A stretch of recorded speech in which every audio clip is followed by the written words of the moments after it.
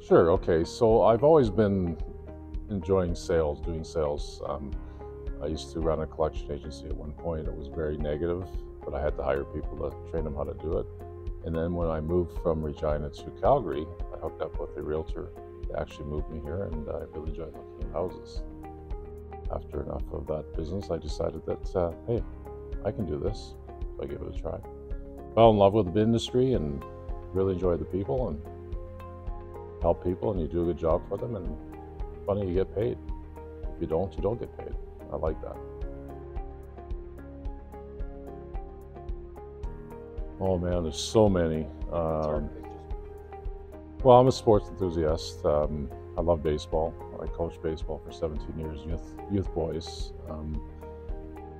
Went to a Canadian championship with Little League. Went to World Series with Babe Ruth, and Calgary's always been a tough place to play baseball because of the weather. You never know what it's going to be like, but when the games got in, early morning practices were tough, but important. And just being with young kids and watching them grow as a person, and good baseball was a lot of fun.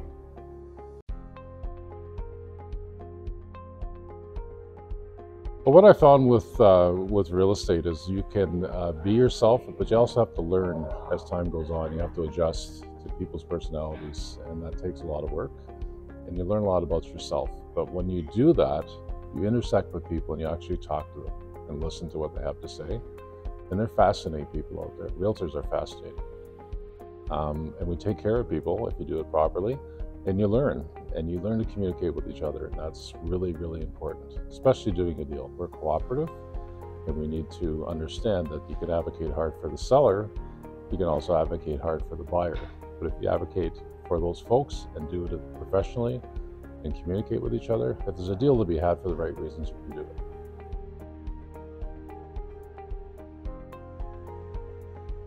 Well, again, working with a lot of fascinating people and enjoying the business and wanting to learn more, you become sociable. And I'm a bit of a sociable person, so I enjoyed being at different events that CREB had put on at the time when I first started. And as time went on, people said, well, why don't you volunteer? Why don't you, give back? And I started to do that, and then all of a sudden, wow, I really enjoy this. And I really enjoy the industry.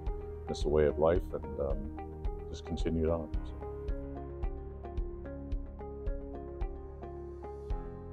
Well, it's important to be a really good listener and understand that the topics being presented to you or the issues being presented to you will have two sides to them, and you just can't emotionally react to a decision or a question. You have to think about it. How do you feel? Put yourself in the shoes of the other person that's bringing that motion forward. And what are the ramifications to the membership? It's not about me. It's not about the board. It's about the members. So it's important you vet everything as much as you can and ask tough questions. Don't be afraid to ask tough questions, but be respectful in the process. There is a process. And if you understand that, it's part of governance, and that's the way it should be done. But I'm not a shrinking violet by any stretch of the imagination. Sometimes I push things too far, but that's okay too, because you have to respect if you are getting pushed back and you perhaps might be wrong, you back off and again, listen, and maybe you'll learn something.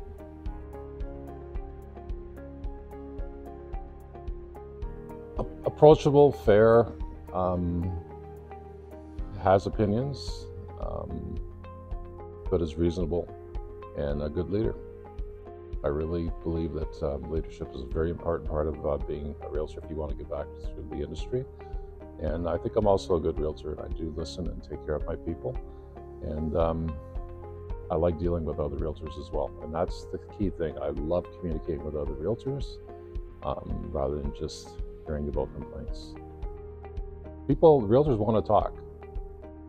They actually want to talk. It's not a win-lose situation. It's a win-win situation if you do communicate.